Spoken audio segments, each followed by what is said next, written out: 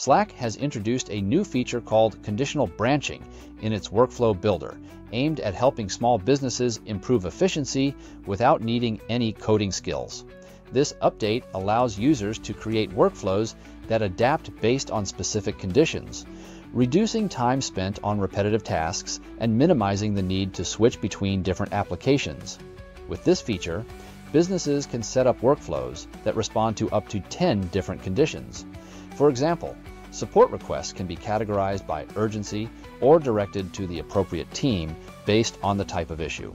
This automation streamlines internal processes and improves customer service by ensuring that requests are handled quickly and effectively. Experts like Bradford Johnson from Reddit highlight that this feature empowers teams to build complex workflows easily, enhancing approval processes and help desk support. Scott Patton from Verizon adds that it simplifies tasks, ensuring employees receive the right support faster. Moreover, Slack now integrates with more than 70 apps, including Salesforce, allowing users to manage all their workflows in one place. However, some training may be necessary for teams to fully utilize these tools, and businesses should promote a culture of collaboration to ensure successful implementation.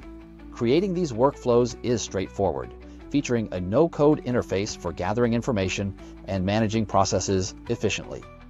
As a result, small businesses can save time, focus on core activities, and enhance team collaboration by integrating Slack's workflow builder into their operations.